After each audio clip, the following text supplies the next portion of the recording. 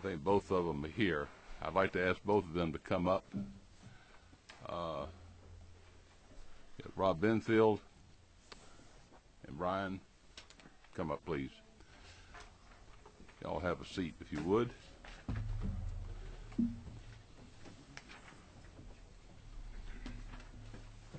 This is a bill sponsored by me and others.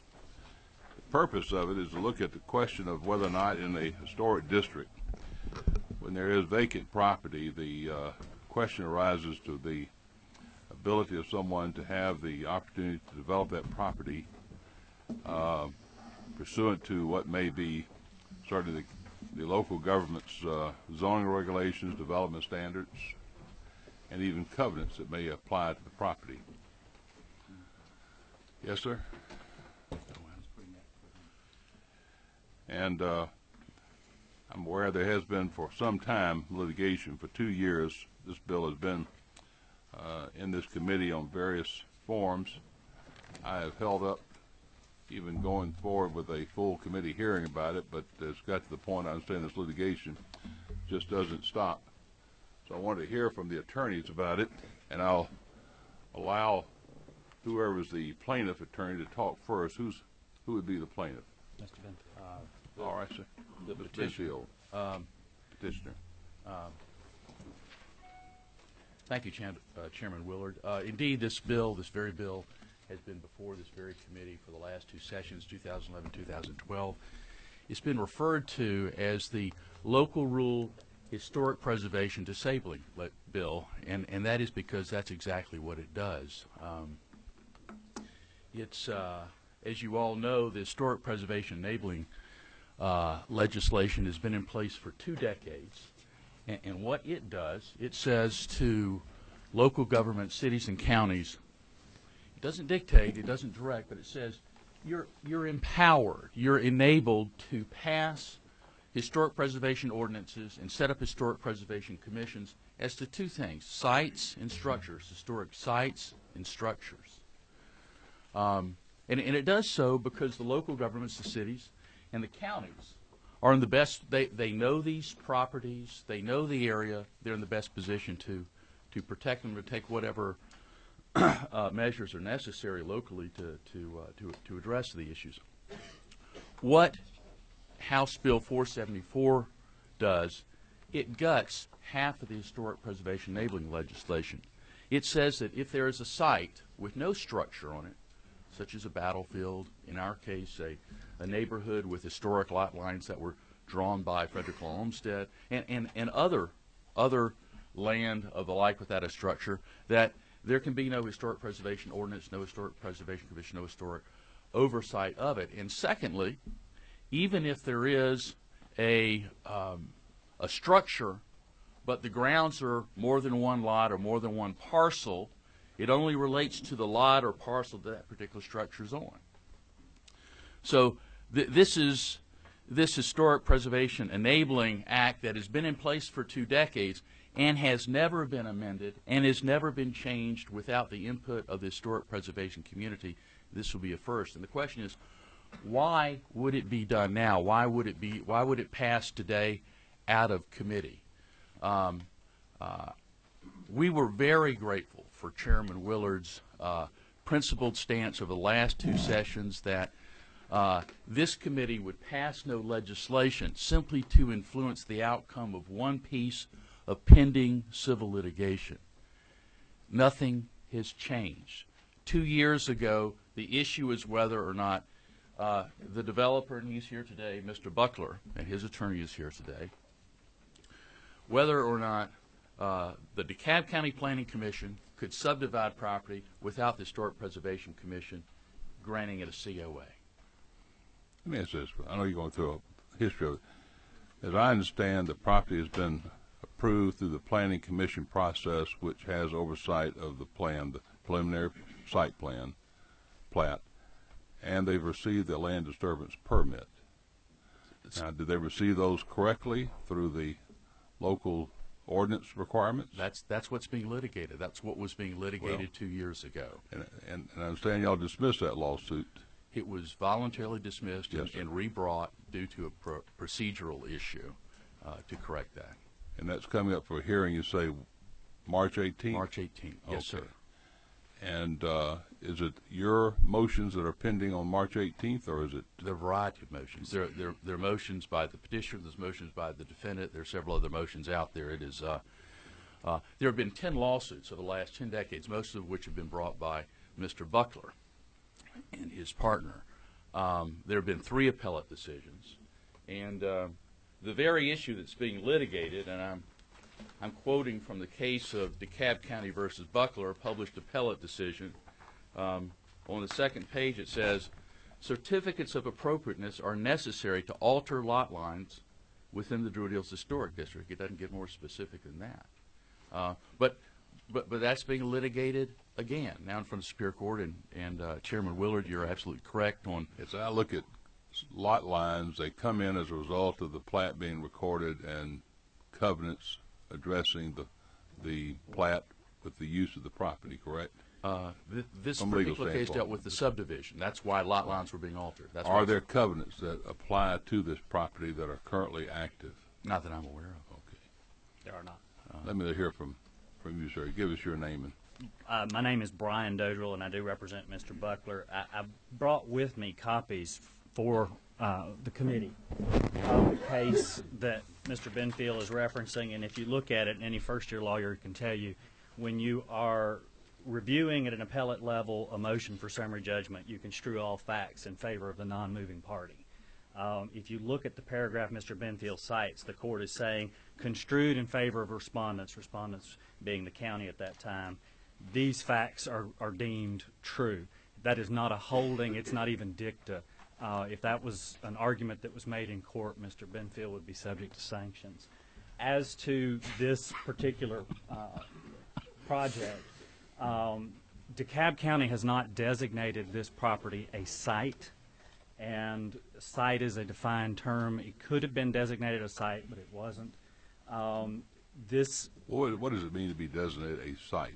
If you have something, for instance, a particular battlefield, there are provisions for designating that particular property because of the historic event that occurred on the site. You can designate it a site as opposed to their attempt to designate this a historic district. As to the comment about this legislation affecting litigation, as you know, this legislation is not retroactive. It doesn't go back and undo what has already happened. We have received Planning Commission approval of our sketch plat, which is the preliminary plat. We've received Public Works approval of the land disturbance permit. The Zoning Board of Appeals has refused an appeal of that land disturbance permit. We have a hearing on the 18th, and that hearing is on all issues remaining pending. And one of the main issues that remains pending is our motion to dismiss that lawsuit as a failed attempt to renew a void petition. That petition, as you know, a petition for writ of certiorari is a very limited appeal. It's limited to the record. Judge Hancock determined what the record was, and they dismissed. And only when we filed our land disturbance permit, and the application had been pending for almost 6 weeks, did they renew this as an attempt to try to further delay this project. Has there been work done on the premises under the land disturbance permit? Yes, sir. Yes, we had commenced work under the land disturbance permit. There's a temporary restraining order in effect. Brought by you from? It was actually issued sua sponte by the trial court, and has been extended sua sponte by the trial court on its own. Okay. It was brought based on an emergency motion Mr. Benfield filed, though. Okay. It appears from Mr. Daldrell's statements, just briefly, and all respect intended, that Mr. Daldrell intends to prevail on the 18th, hands down. And so, with that forecast, it would appear there's nothing for this committee to do. But I would hearken to Chairman Willard's remarks, principled remarks that were made in the last 2 years, that this committee should undertake no legislation simply to fix litigation for one person in principle in Well, the civil question is, litigation. how long is this going to be litigated? It's Well- been going, what, 10 years? There have been 3 appellate decisions. There have been 10 cases, mostly filed by Mr. Buckler. And there's a hearing where all things will be determined according to the judge on March 18th. All right. Yes, ma'am. Ms. Oliver? Mr. Chairman, I'm not sure how you wish us to ask questions at this time, but if I may, is Go it ahead. true, sir, that when Mr. Buckler bought this property, he knew it was a historic preservation district? It is true that when Mr. Buckler bought this property, he knew it was in litigation. We do not contend it is a historic district, and that's been an issue that's been raised previously. Do you contest that it is a historic preservation commission designated area? I'm not sure I understand your question because the Historic Preservation Commission doesn't designate an area. The Board of Commissioners do. Do you contest that the DeKalb County Board of Commissioners has designated this as a historic commission? Yes. Okay. You do contest that? Yes, ma'am. That was appellate decision 2.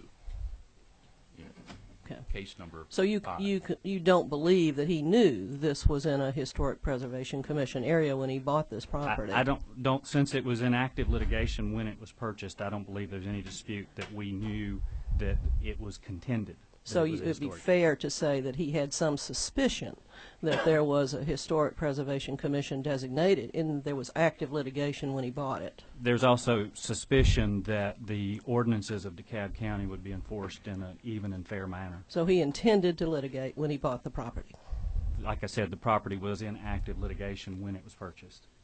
and he has held forth with that position of litigation since he bought the property. He is still trying to exercise his private property rights to develop the property, yes, ma'am. All right. Any other questions? Anything you want to add further? We're going to be on a little bit of a short time, but go ahead.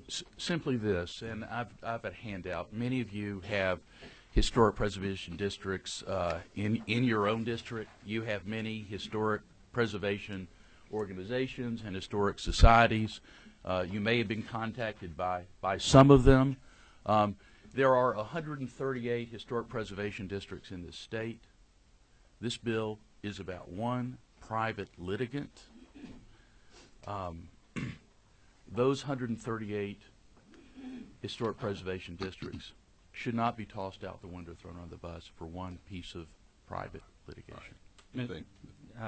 Chairman Willie, very quickly, as you know, Representative McKillop last year sponsored the bill because the same issue came up in Athens. Of the 131, we polled more than a dozen. In the last week, we polled Cobb, Ackworth, Douglasville, Forsyth, Marietta, Roswell, Savannah, Thomasville, Madison, Brunswick, and Decatur. None of those districts or none of those jurisdictions attempt to use historic preservation to control simple division of vacant land by way of subdivision ordinances. The Department of Natural Resources, Mark Williams, Commissioner, issued a letter, and I This doesn't list as well. And in that letter, Mr. Williams opined that to expand the Historic Preservation Act to try to authorize the conduct of these, 2 or 3 renegade HPCs is not authorized by state law. The property that's at issue, and I think that's one thing, the practical side of it that you look at, the property that's at issue, this subdivision, the lots that surround it on average are 0.47 acres. The average lot size of the lots that we're putting in are larger. They're half an acre. There are lots directly across the street from this property that are a quarter of an acre, and our smallest lot is 3/10 of an acre. So, this is not something that is dramatically out of keeping with the property that surrounds it. Mr. Fleming? Mr. Chairman, I got this list of cities here. And city number 56, 72, and 131 all represent, and they all have historic districts. I'm trying to figure out how what we're doing here is going to affect them. What exactly are we being asked to do here, and what is this going to do to the historic districts in my area? This will do nothing to the historic districts in your area. The only thing that would be impacted by this legislation is a clarification of the point that where you have vacant, undeveloped land that is in a historic district, it hasn't been designated a site, that simple subdivision of the land itself, just the sketch plat part, the preliminary plat and the final plat, would not be subject to historic preservation review. That is the general understanding of most of the jurisdictions, like I said, that I polled. It is not how DeKalb is operating. Well, let me ask you this question. In my hometown, we have a historic district. And those historic districts generally have certain lot sizes. You know, you could drive down the street and the lot's about this big, lot's about this big, lot's about this big. Now, if somebody wanted to come up there and do post-stamp lots, it wouldn't fit within the historic district. Exactly. But you would be subject to a separate set of regulations under zoning, and that's the situation that we have here. The zoning for this property, the lots that we're putting in, are fully zoning compliant. They require no variances, there are no reductions of lot sizes, and they are, as I just pointed out, larger than all of the other lots on average, than the 35 lots that front the road that we're on. So this would not be a situation that you're describing, because your underlying zoning there would still govern the size of the lots that could be developed. Representative Fleming, let me see if I can answer your question. I know one of the things you want to do is be able to talk to those historic preservation districts to know whether or not this would have an impact. Obviously, there's not an opportunity to do that today, but I think I can address your question. The lots in the Druid Hills Historic Preservation District were initially laid out in the late 1800s by Frederick Olmsted. He is the same person that designed the grounds of the Capitol, designed Central Park, laid out the Biltmore Gardens. This is the only neighborhood in the southeast that he laid out. There were no zoning laws then. And the unique shape, contours of these lots, they are large lots. They are narrow lots. They are very deep lots. And just like in your historic district, you can look at them, and there's a pattern you can see. But zoning laws that came about in DeKalb County in the 1950s don't have a category for these uniquely narrow, deep, large lots laid out by Frederick Olmsted, the Olmsted brothers, and subsequently their engineers. But you're right. You look down the road and you can see those. What Mr. Buckler, the private developer here, wants to put into, shoehorn into the Druid Hills Historic District is from these 3 large, narrow, deep lots, he wants to shoehorn in these square lots that you're talking about with a cul-de-sac. If you can do that for these lots in Druid Hills, you can march it right down the street, and you will no longer have the neighborhood that Frederick Olmsted designed in the southeast, with the curvilinear streets, with the ancient hardwood canopy. You're going to have, these other cookie-cutter, slice and dice, cul-de-sac developments. But you no longer have the crown and the jewel of not just DeKalb County, but Georgia and the country. Well, we're on short time. Let me have another person will speak. Mr. Weldon, is it yours? Thank you, Mr. Chairman. So what you guys are, and I don't know about the 10 lawsuits and all that stuff. I hadn't been engaged in reading all that. In Fort Oglethorpe, which is my district, there's a place, it's called the Polo Fields, and this is kind of role reversal. If you guys would, you'd be representing the city, and you'd be representing some individuals that live on that, and I think what their problem is with what you want to do is exactly what he just articulated. Is you can't put a square lot in here and expect it to reflect the neighborhood. Correct. But I just want to make sure I got your argument. And your argument is, well, that's not the point, because we bought this property and we're subject to the rules of zoning, and that's what we're trying to comply with, and we've done that, and accordingly we should be able to develop it. That is partially correct. First of all, these are not square lots, but second of all, the property, the concern that's being expressed about rolling down the street, there is not a historic structure on this property. There is not an architectural feature on this property. There's not a landscaping feature on this property. It is vacant, undeveloped land. So this is something that is, none of those characteristics are something that are being affected by this. If you have an existing historic district with existing historic houses in it, and somebody came in, as Mr. Benfield suggested, and tried to roll down the street assembling properties, you would run headlong into the fact that every one of those historic houses that you were trying to demolish would be subject to HPC review. That's not the case here. We have vacant, undeveloped land, and this bill addresses that point. Okay, I think I understand. And so was that, when you say vacant, undeveloped land, was there somebody mowing it? Were the trees just growing, as the wind blew the seeds out there? There was a house on it. It straddled 2 lots, and it was demolished. So this was not originally vacant land.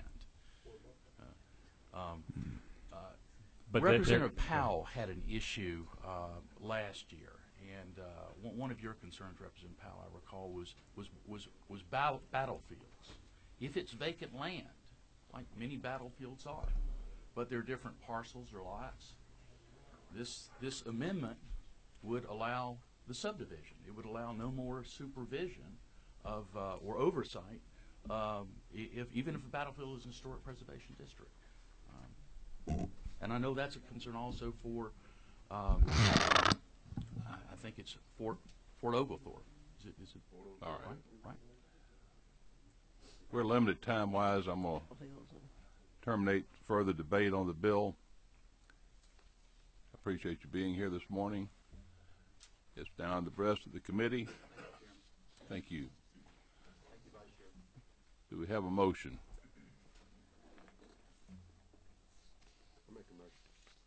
Make your motion. Let's make a motion to table. Motion's table. We have a motion and a second. There's no further debate on a motion to table. All in favor signify by saying aye. Aye.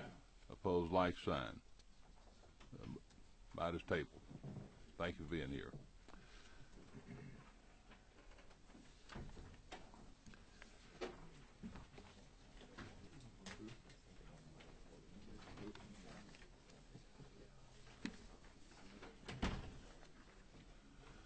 What's the next one we have? Let's get, no, I'm going to do, Mr. Smyrie, come on up, please, sir. I'll get you out of here because you're fairly quick. That was a little TV court right there. Y'all can hear the camera in here, Mr. Chairman, go on TV. Sell tickets, huh? We're on House Bill 506. Mr. Smyrie, glad to have you with us. Good to be back twice. I've been here a long time, now 2 times, and they always said these one-page bills cause you more time than anything. But this is a very simple bill, but it's not simple for Columbus and our Chattahoochee circuit. Our judges want to change the method of election of the chief judge. It's been on longest continuous service. Now they want to go to a majority of the judges that are sitting. Yes, sir. And we had this, to bring the committee up to date, we had this as a part of the bill that is also creating the additional judgeship in Chattahoochee Circuit and in the Oconee Circuit, thank you. And the concern is that provision in that bill will not take place until sometime later, correct? That is correct, because the budget and everything is corresponding material with 451 and maybe January. Maybe January, and our judges have already done this, so we're trying to play catch up to keep up. All right. Thank you. Yeah. Any comments or requests of the committee of Mr. Smyrie? If there being none, we'll close off debate. No one else here to speak on that bill, is there? Thank you. It's on 506. This is all a new section. It is a new. It's not underlined. It's all a new section. It applies only to the Chattahoochee Judicial Circuit, and it's for the purpose of having a election of the chief judge by the judges of the circuit. There's 5 of them currently. The 6th current, and we added the 7th. Adding a 7th, excuse me. It is. Second. Moved and seconded. Any further discussion on the motion? Any amendments? There being none, the chair will call the main question. All in favor signifying Passes 506. Signify by saying aye. Aye. Opposed, like sign. Motion carries. Thank you, sir. Thank you, sir. See y'all next year. Let's get Miss Sheldon up here. Miss Sheldon, are you in? You ready to come up, please, on House Bill 499?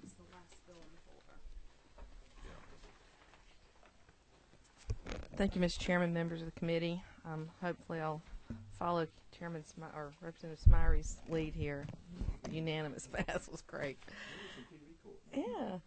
Well, today I bring before you House Bill 499, and also have a substitute that you should have. It's LC 5152S. That's the substitute we will be. 5152S. That's correct. Okay, that's the one in our folders. Perfect. Well, House Bill 499 I bring to you for consideration largely in response to provisions in the Affordable Care Act.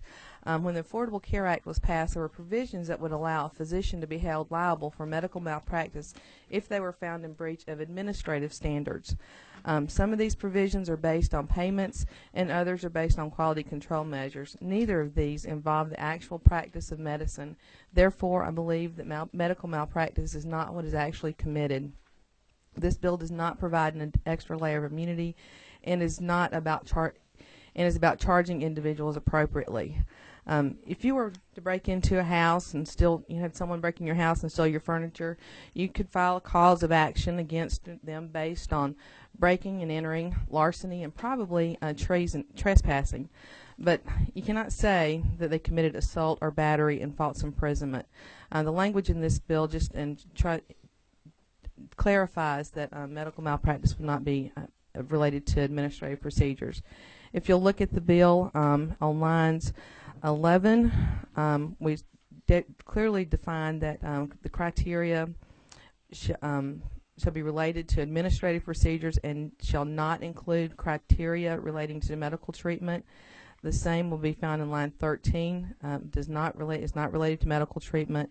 And then for standard down in line 21, it's also standards shall not include standards relating to medical treatment. In section B or subsection B, talks about basically this is, I guess, kind of the what's good for the goose is good for the gander clause, and it says that if it's not admissible for negligence, then it's not admissible for compliance either. And also have some other individuals that are here to testify on the bill. All right, we have signed up Donald Pasmano, or Palmazano, excuse me, I miss that every time. Donald, I'm sorry. Come on up, please. Yes, sir. Thank you. Thank you, Mr. Chairman.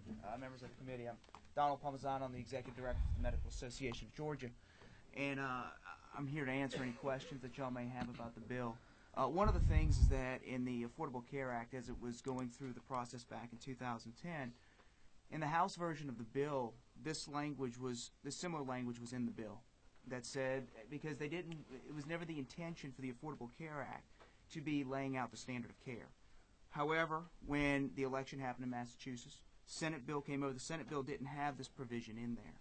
And so what happened is the Senate bill passes, so now you've got this bit of a potential quagmire that could end up having the federal government or CMS basically dictating what could be the standards of care. And so we've worked with the trial attorneys on this. We both have some concerns with the bill, but we've agreed to, for purposes of bringing it to y'all today, to agree to what's here and just continue to work the bill through the process. And so with that, I can answer any questions that you may have. Questions for Mr. Palmazano, Representative Oliver. The trial lawyers and medical defense folks have done a very good job this session on a lot of different issues. This looks to me way more complicated than something I was prepared to really understand this morning. When you say that you're going to work on it, I don't know whether y'all are still working on an agreement or whether that means you're working on a fight or whether you're working on agreement. This is a fairly big deal, is what I'm saying to myself. But wait, can I give you an example of what this bill is working towards? Okay, in 2006, you had the Deficit Reduction Act that passed. Okay, in the Deficit Reduction Act, you had what's called hospital-acquired conditions. Essentially, it's a payment method. So Centers for Medicare and Medicaid Services will not pay for certain things. Okay, one of which is a urinary tract infection that's the result of a catheter and an inpatient stay within a hospital. You're telling me exactly what my fear was, is that they're moving towards an outcome-based payment system. Correct. And this deals with the outcome-based payment system that is set forth in the new Affordable Health Care Act. Am I correct about that generally? Generally. And just to, in that example with the UTI, CMS recognizes that maybe only 25% of the time those things are avoidable. So you've got 75% of the time up to that it may not be avoidable, but yet they're not going to pay for it. So they look, what CMS and what the federal government and what you're having a lot of these payers doing is they're looking for things that are high volume and what they term as, reasonably shouldn't happen. But when you've got a standard that's set so low at 25%, I mean, I think we can all agree that's not negligence. That's a payment standard. So the payer's saying we don't want to pay for this. So the standard of care should always be dictated by, if it's against a physician, against the physicians. If it's against the dentist, it's against the dentist. Should be those that who know this area and who practice in this area. And so that's all this bill is doing. It's not changing anything. It's maintaining the status quo moving forward so that what you don't have is the federal government, you don't have CMS coming in and saying, or private payers, well, we're not going to pay for this. Well, then it should be admitted into May I ask one further question, Mr. Chairman, just one? To the extent certain parts of the medical community are opposing Affordable Health Care Act on this issue, I'm trying to figure out whether or not this bill is part of a uniform national opposition to affordable health care, because this is an issue that is very controversial. And what I mean is outcome-based payment system is controversial, and there's a lot of opposition. Is that what this bill is about, is opposing affordable health care? No, it's not. No, that's not the intention of it. The intention of it is to say, look, whatever's coming down from federal guidelines and what may be adopted by private payers on payment issues should not dictate what is the standard of care. And because it's never been done that way before. However, where payment methods are going, you start running into that slippery slope where they could be interpreted to say, well, this is the standard of care. And, this bill was being run at the federal level with Representative Phil Gingrich was pushing it, but also I think there was bipartisan support on that. So it's recognized that that was never the intent when PPACA was moving through the process to have these standards or these payment being determinative of what is the standard of care. All right, we've got a lot of lights on and 2 more people signed up to speak on the bill. I'll take these in the order that I saw them. Chairman Weldon. Yeah. Thank you, Mr. Chairman. I think I'm going to waive at this point. Thank you. Representative Evans. Thank you, Mr. Chairman. My question is, what section of the Affordable Care Act is it that you're concerned with, and so that I can look it up on my own? And then if you could tell me a little bit about what the actual language in the federal law is that you're concerned about. In the House bill, it was section, I think it was 261, but that bill did not pass. That's where this was going to be addressed. Okay. In the Senate bill, it wasn't in there. Some things in the federal bill, like hospital-acquired conditions, were initially, they came out of the Deficit Reduction Act for Medicare in 2006. By virtue of by the Affordable Care Act, they were applied to Medicaid in 2010 through that act. If I could, but was it actually passed as part of the law? And if it was, you should be able to give me a code section. And if it's not, then I don't know what the problem is. I can pull those code sections for you. I don't have the explicit code section. Yeah, I would like to have the code sections, and if you could tell me what the code section says specifically. Because I can get you those code sections, but it deals with hospital-based value purchasing, value payment modifiers, things like that. But what is the language that you think causes the problem that you're trying to address in House Bill 499? I'm not clear. Well, the language itself, it's all the movement to these new payment systems that are resulting. And so it's to say these payment systems are not determined of the standard of care. So it's a concern about where you think it might be headed, but not a concern with the actual language in in the act doing what you think it does. Is that what I'm hearing you say? There's concern in the act, yes. In fact, if you give me, I can pull up certain sections real quick.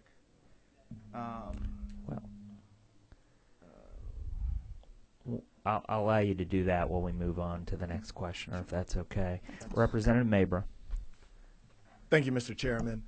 I have a quick question. We're dealing with the Affordable Care Act here and the payment systems, and I understand that, but we're blending lines here and wanted to see. I think, you know, if a situation does come up, we're limiting evidence that could go to helping patients, and it's the whole Affordable Care Act is about patients, and I think we're sort of limiting some of the things here. And you're talking about the payment system. Well, if a doctor has got some type of system in which it's affecting the way he's conducting medical treatment and the way he's doing the quality of care and best practices in his office, I think it's an evidence that needs to come out, and so the jury can determine that.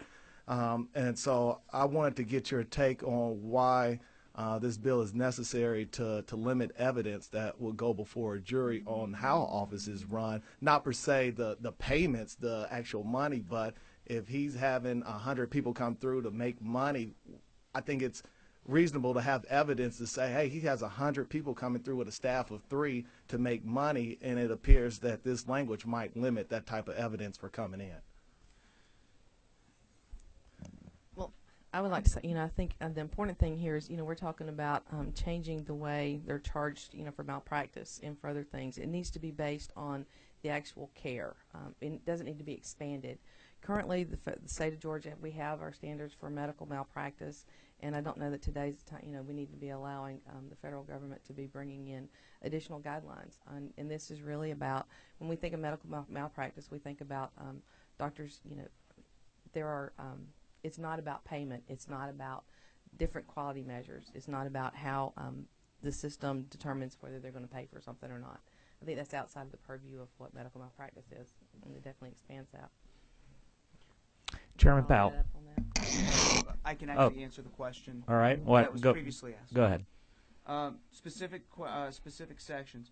These sections do not authorize or prohibit the evidence from being put into medical malpractice issues, but you look at Section 3001, Hospital Value-Based Purchase Programs, Section 3002, Improvements on Physician Quality Reporting Initiatives. None of these don't authorize or preclude the issuance of such rules and regulations for establishing liability, but they can be interpreted as to doing that. Value-Based Modifier, Section 3007, Payment Adjustments for Conditions Acquired in Hospitals, Section 3008. And so there's multiple sections in there. But that's what we were looking at and saying those are not determinative of the standard of care. And that was never the intent of the ACA. What it was is that the standard should be with what is with the physicians or the dentist or whoever is being sued. Representative Evans, do you have a follow-up? If I could, yes, thank you. If the language of the bill, the language of the code sections that you've just named, you've just stated that they don't prohibit the evidence. You're just concerned that they would be interpreted that way. What is it about the language that makes you think they would be interpreted that way if the language doesn't say that, and if it was not anyone's intent for it to do that? Because in the House version that did not pass, this language that would prohibit any of these payment methods from being introduced into evidence was there. That section is no longer there because on the Senate version that passed, it was not, that language was not in the Senate version. It did not pass. It did not pass. Thank you. Chairman Powell. Whoop. And I'd like to add two for me. I do have a letter here signed by several of the congressmen, basically to Chairman Waxman, and explaining that the language in HR 3962 did provide the provisions and the protections that we're talking about, but similar to 499, but there was no language in the final passage, and there are definitely some concerns. It says this means that not only would physicians delivering personalized care to the patients potentially risk losing reimbursement for delivery of care, they could also face increased risk of liability for using their own professional judgment based on the care needs of their patients, and that does not follow nationally published practicing care guidelines. So I'd be glad to give you a copy if you'd like that. Chairman Powell.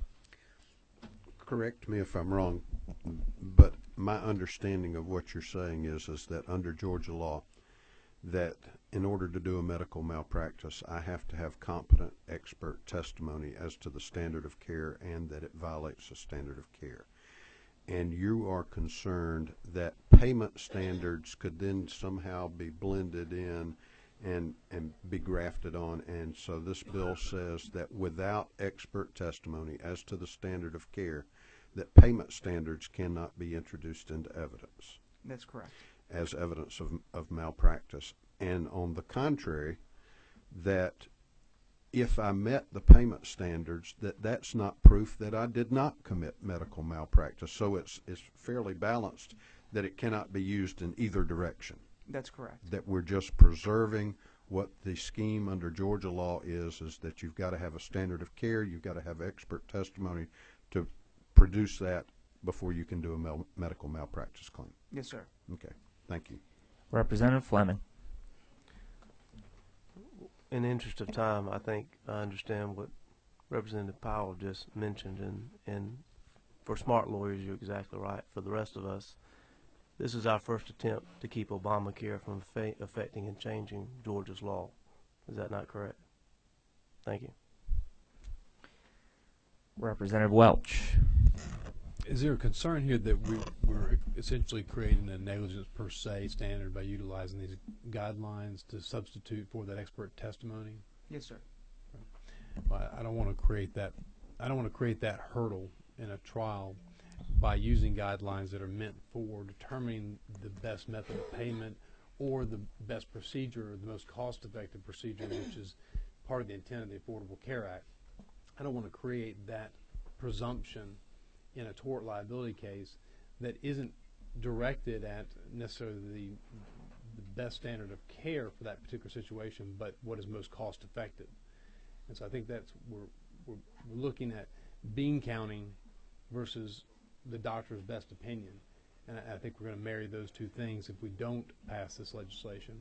And that would be contrary to what we want to achieve in a jury trial when examining the medical care that was given to a patient and whether or not that was appropriate. That's my concern with, and that's why I think this is good legislation. We got to get moving on because we got rules at 9 and several of us need to be up in rules on bills too. Yes, ma'am. Good morning. I just wanted to see the letter from Congress. Thank you. Okay. You have yours too, Mr. Weldon. Thank you, Mr. Chairman. To Mr. Palmisano, so what we're trying to say is, and going off of what Mr. Welch just stated, is that whether a insurance carrier, a health insurance carrier, approves or disapproves of care being provided, we're not going to allow that kind of information to be come into a medical malpractice trial. That's really the import of what this bill has to say. Correct. Okay, but in going on from there, the problem with that is that it's my understanding you can't sue a healthcare insurance provider for, they have, from what I understand, they have blanket immunity from suit for not paying for health care. Isn't that correct? I'd have to check on that, but I believe so for purposes. Okay. Thank you. We got a couple other people I want to get talking on this right quick, so everybody covered. They can come up together. Who was Bill Clark and Andy Owen? If y'all would let them have the mic. Thank y'all. Thank you. Come on, have a seat, Bill.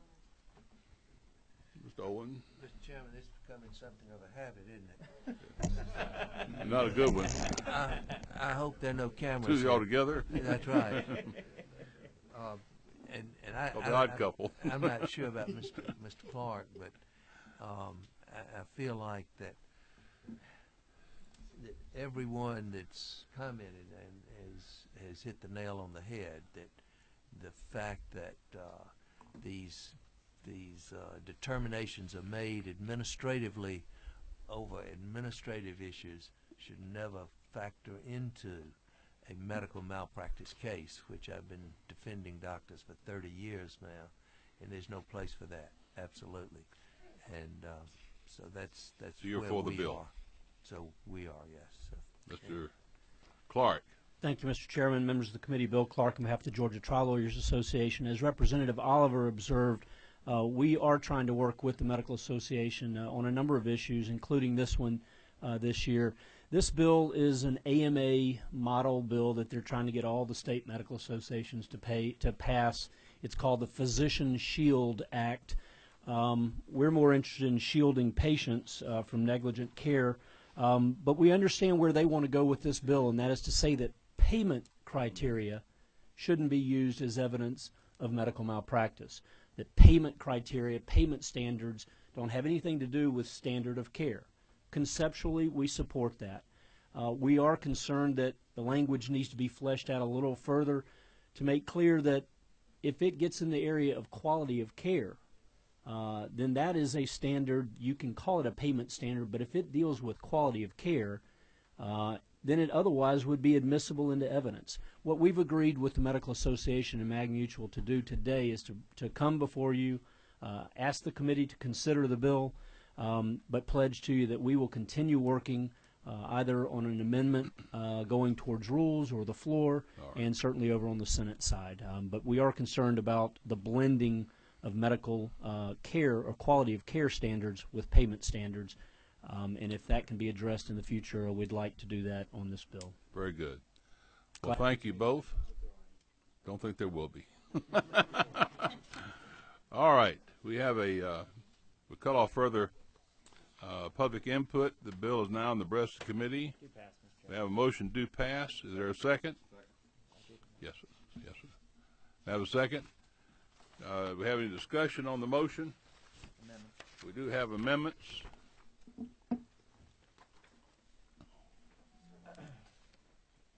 I'm sorry. Mr. Chairman, I just have a couple of Jill Travis amendments. Clarification. Clarification. It'll be crystal clear after these. All right.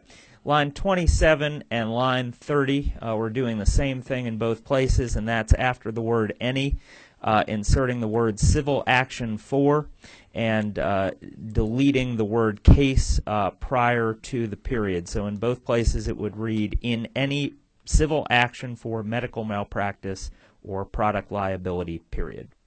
Is there a second to the amendment? Second. It's been seconded. Any discussion on the amendment? All right, we take the amendment up first. We have the amendment, I'm sorry, I'm trying to think, Jacob's amendment, number one. We'll take that up. All in favor signify by saying aye. Aye. Opposed, like sign. The amendment carries. Any further amendments? Mr. Chairman, I have an amendment. Mr. Major. After hearing testimony from Bill Clark, because we're trying to limit this to medical treatment, quality of care, and best practices, where it's mentioned, line 12 shall not include criteria relating to medical treatment, quality of care, or best practices management. I think if we could add those words there.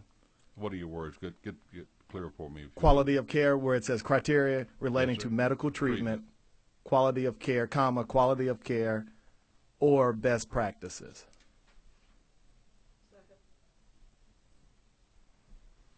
Quality of care or best practices? Yes, Mr. Chairman. Is that on line 12, 14, and 21? That's what I'm looking at. 12, 14, and 21. That is correct. We got. You'll have it 3 times in. All right, let me read it, please. Okay. I'll take care of that if you don't mind. Number 11 and 12 will read as follows. Criteria means criteria relating to administrative procedures and shall not include criteria relating to medical treatment, comma, quality of care, or best practices. That will be number 13 and 14. Guideline mean a guideline relating to administrative procedure and shall not include guidelines relating to medical treatment, comma, quality of care, or best practices, period. And then down at number 20 and 21, standard means a standard relating to administrative procedures and shall not include standards relating to medical treatment, comma, quality of care or best practices. Does that properly state your amendment? Yes, it does, Mr. Chairman. Is there a second to that amendment? Any discussion on the amendment? Mr. Chairman. Yes, sir. Mr. Fleming. I'd like to ask Mr. Owens if he thinks that amendment changes the intent of what you're trying to do. Mr. Chairman, I'm not sure it does. I looked at it just briefly, and it does not appear to change it. But that quick glance at it, looking at the criteria, I understand exactly what the representative's trying to do, and we appreciate that because it is taking it out of the medical malpractice arena and putting it into strictly even more clearly administrative. At this juncture, it looks like it does what we're trying to do. All right. Let me get Ms. Evans. Do you have yours pushed, Ms. Evans? I have a further amendment at the appropriate All right. time. Yes, sir. Mr. Weldon? If I could pose a question to the chair. Get your mic, please. If I could pose a question to the chair and yes, sir. Possibly to council. Criteria relating to, and on line 12 it says criteria relating to medical treatment, and then comma, quality of care or best practices. Shouldn't that also include in there, in the provision of medical care? I think that is the overall intent of the provision, because you have it really in three different places.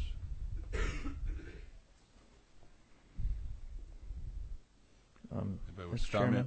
Yes, sir.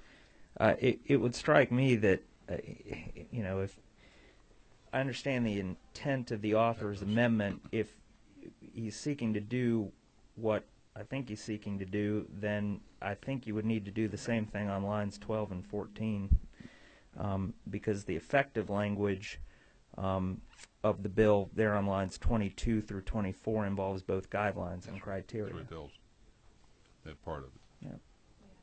Relating to health care. That's where the terms are used as specifically regulations related to health care. So I think it would be superfluous to have that added in those part of the definitions. If you have it down here, this is the terms, criteria, guideline, and standard being defined, and then you have those terms used down here as it relates to health care. Okay. So it'd be superfluous to add it again.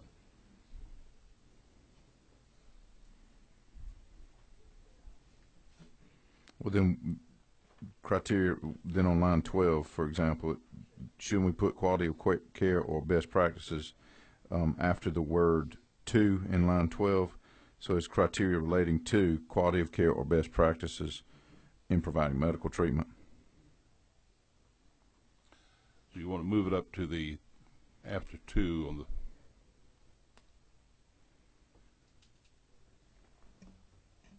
and then same thing in line 14 and 21.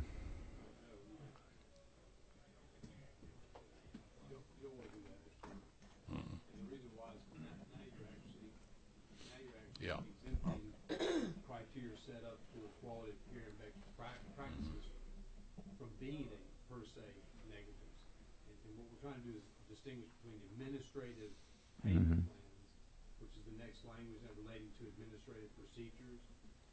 Yeah. So I think where Representative Maber is proposing to put it is the appropriate place if we're going to qualify.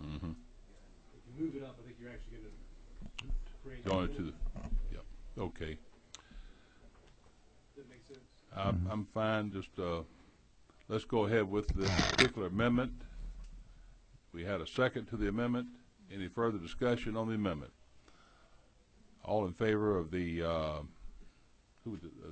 Maber's amendment signify by saying aye. Aye. Opposed, like sign. Motion carried. Ms. Evans. Thank you, Mr. Chairman. Yeah. My amendment is to strike the word other on line 24 and to add at the end of line 30, comma, without competent expert testimony establishing the appropriate standard of care.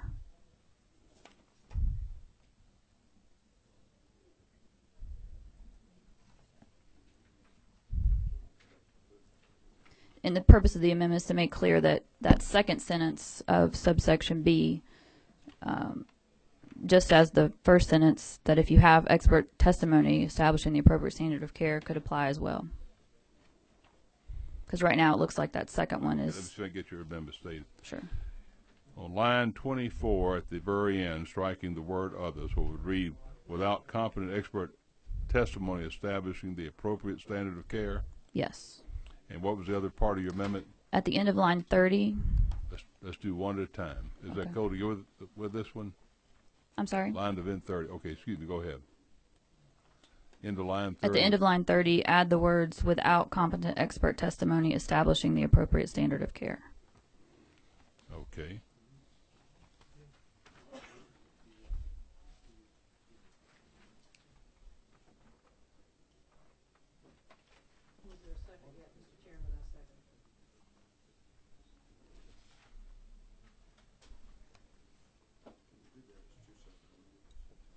I know. Not really related.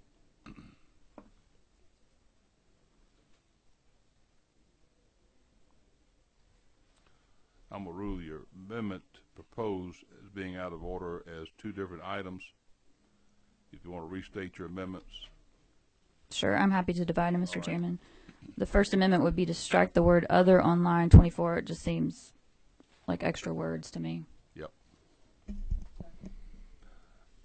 The Evans First Amendment, line 24, striking other at the very end, has been seconded. Any discussion on the motion? All in favor signify by saying aye. Aye. Opposed, like sign.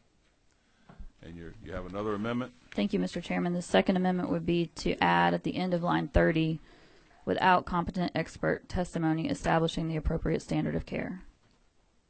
Do we have a second to that amendment? Second. It's been seconded. Is there further discussion on Evans' second amendment?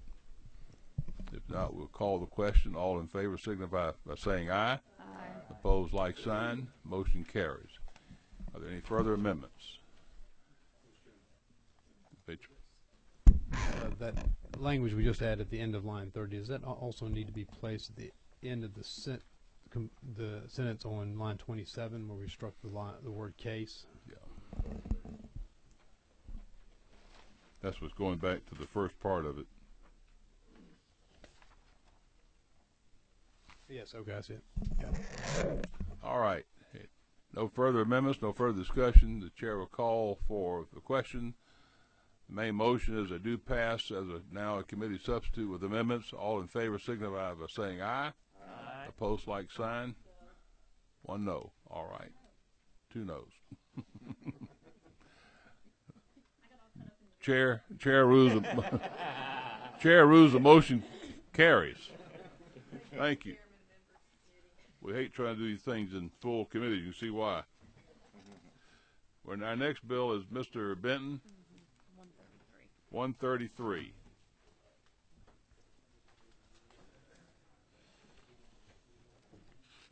All right, Mr. Benton.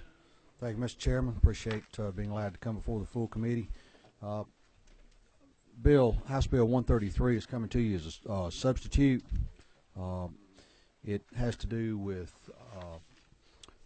family cemeteries that have become landlocked, and members of the family cannot get permission from the surrounding landowners to be able to get to the cemetery to keep it up.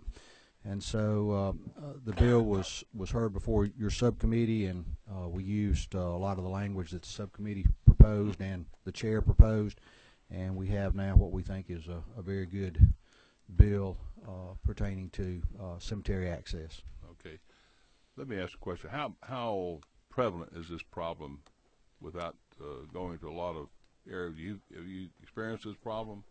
We've experienced several problems in my home county, but I do know that there are a lot of family cemeteries out there that are landlocked, that if they knew that they had a method to be able to get into the cemeteries, I think that they would take this avenue. All right. Ms. Oliver?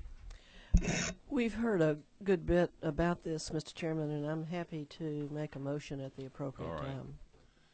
Any further discussion? Anyone else want to address the committee? I don't think there was anyone else.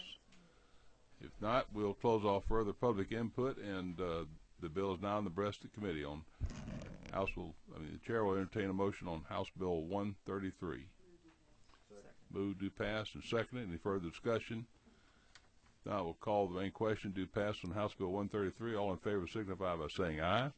Opposed, like sign. Thank you. Mr. Dutton. We've saved the best for last, Mr. Dutton.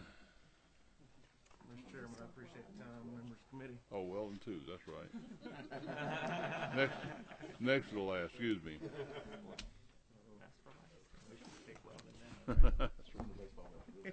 Come ahead. We'll go ahead, Mr. Chairman, I appreciate the time. I bring the sub LC 295513S. Brought this through subcommittee, and with bipartisan help, I think we got the language where we needed it.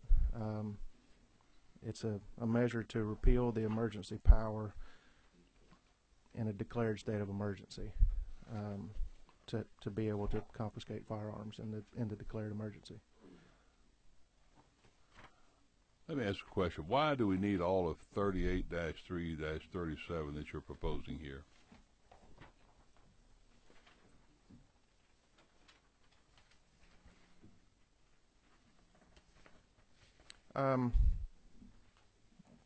The reason for that is actually it was recommended by Legislative Council by Ms. Gill that we actually define what's already in other places in other code and state law to where it is actually clear as far as how it. Why do we need that code section? Yeah. You got a lot of stuff. You got a lot of stuff in here that doesn't really pertain to what we're looking at. Talking about issues regarding registration of firearms. You got issues carrying weapon and promulgating a rule, regulation prohibiting carrying of firearms. I don't know why we're addressing that under this section of the law. That's my question. Why are we doing that?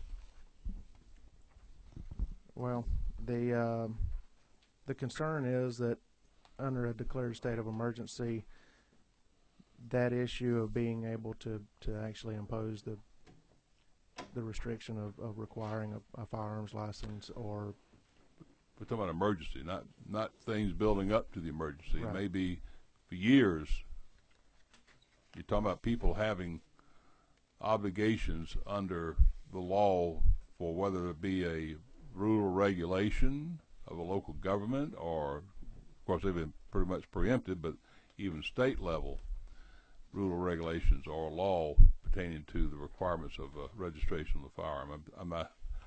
I'm questioning why we need that when we're dealing with the emergency powers section. And I recall being in this body when we passed this legislation back after 9/11, because there was always the unknown what may happen in the future at that point in time. So I'm just beyond understanding why we have that also being addressed as far as this long section of 38-3-37.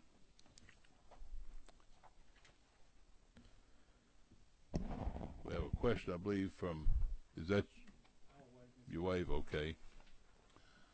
Ms. Evans, have you got yours? Yes, thank you, Mr. Chairman. Thank you, Representative, and for working with me earlier on some things. Can you remind me, I guess, perhaps, what code section it is that gives you comfort that police officers continuing to try to keep the peace on the streets, even though it may be during a national emergency, are still able to confiscate firearms in the course of their regular duties to arrest and keep the peace? I'm not sure of the actual code section, but my understanding was it's already in law, and it would be unaffected by any of that we have in this legislation.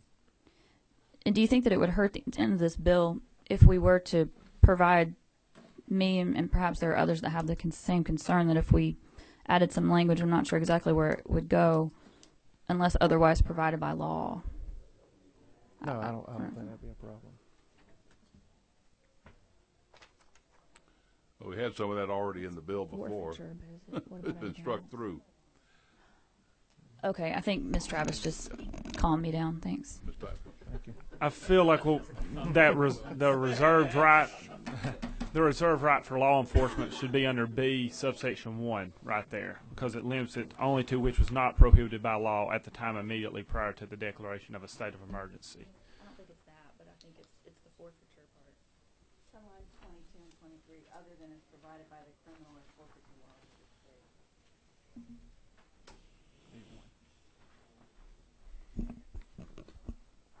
All right. Any further input or questions to me of the presenter? If not, we will close all further input. Discussion among the committee. If not, the chair will entertain a motion. Second. Motion do pass. Any further discussion on the motion? Any other motions? Not the chair calls for the motion. All approved do pass. Signify by saying aye. Aye. Opposed, like sign. All right. Chair rules, the motion passes. Last we have is yours, Mr. Weldon. Yours is 504, is it? 520, excuse me. Yes, sir.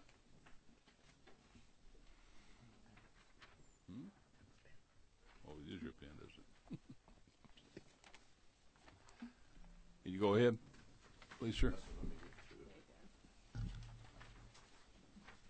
Mr. Chairman, this bill is brought for the purposes of there's lots of lawsuits out there right now between cities and counties, and what this the dispute is over the local option sales tax provisions, and what this does is provides that in the event the Supreme Court makes a decision that would strike down the sales tax, the local option sales taxes, that they would have some time to deal with how they address the issue in baseball arbitration. May I help you with it? Sir? May I help you with it? Yes, sir, if you would, please. I think what we're doing is the fact that there is because I piloted the changes in the sales tax, the local option sales tax, to set up the criterion for resolving that through baseball arbitration. There's challenges being made by some jurisdictions questioning whether that is a constitutional delegation of powers that is improper as far as the courts. One local jurisdiction has struck down that challenge. There's still one pending, I believe, but the question was, if it were to happen and we run out of the normal statutory time, in effect what you'd have is a lapse of the local option sales tax under the law that existed prior to the change. So to put some suspenders with the belt here, we want to recognize if that did happen, these jurisdictions will have 120 days from the conclusion of that appellate process to resolve their having a certificate filed with the Department of Community Affairs, and that's the purpose of it. Yes, sir, Mr. Welch. Thank you, Mr. Chairman. Furthermore, I'm not going to be able to vote on the bill, but just wanted to clarify because we're representing some of these cities in the litigation, but just to clarify that there is the issue of the Superior Court under the statute would normally submit the certificate to the department or to the commissioner after they render the decision. But if the Supreme Court were to rule that baseball arbitration is not constitutional, then there would essentially be no resolution for those particular cities and lost. And another section of the statute contemplates that the certificates expire at the end of last year. So so the certificates that existed for lost are in effect until the end of last year. And then now that some of these cities and counties have engaged in the baseball arbitration provision, they've relied on that, possibly to their detriment, going forward. And so this provision should fix that if it's adopted. All right. Any further questions of the presenter? If not, we will close off debate. Is there a motion on House Bill 520? Do pass. Motion is due pass. There's a second. And seconded. Any discussion on the motion by the committee? Are there any amendments proposed? I have a couple of amendments. All right. State your amendments. On line 16, where the word city is, I think the appropriate term of art is qualified municipality. You state that as amendment? Yes, sir. All right. The amendment is to strike city and place in there instead qualified municipality. Any second to the motion?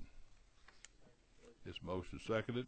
Discussion on the motion. Chair will call for that question. All in favor signify by saying aye as to the pile of motion, First Amendment. Aye. All right. Any further amendments? Yes, sir. On line 17, once the process is completed, I don't know why we need another 4 months. I would suggest that we change 120 days to 60 days. And I make that in the form of a motion. I think that if you've ever worked with local governments, they are not always that quick, especially your larger jurisdictions. I would urge that we just go ahead and allow it for the 4 month time. It's just within that time. I'll withdraw that. Thank you. I'm dealing with one right now that has the Fulton County, and I think it's 14 separate cities. A little difficult to get everything coordinated. And I've got a third amendment. All right. Or second now. Second amendment now. All right. On line 19 after Commissioner, in keeping in mind what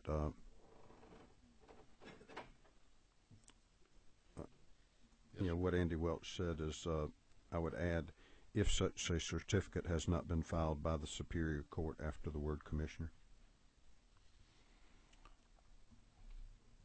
Would that be needed if you had already filed a commissioner? I mean, a one that's accepted by the court.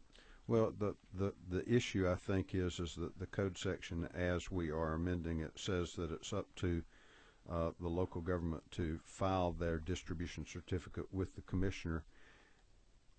And if it's already been filed by the Superior Court, are they technically in violation? Okay. I mean, we want to. Would you want to say just if a certificate has not been previously filed? Yes, sir. That would be fine. Okay. So the amendment would read comma after Commissioner if a certificate has not been previously filed.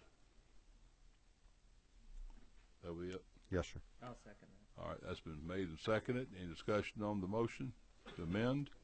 Powell Amendment number 2. All in favor signify by saying aye. Aye. Opposed, like sign. Motion carries. That's it. Thank you, everyone. Appreciate you being here today. We didn't do on the main question. Oh, we didn't go to the main question. I'm sorry. I beg your pardon. I'm trying to get upstairs. The main question is back on House Bill 520. Motion is due pass as amended. Committee substitute. All in favor signify by saying aye. Aye. Opposed, like sign. Thank you. I'll bring them up. All right, good.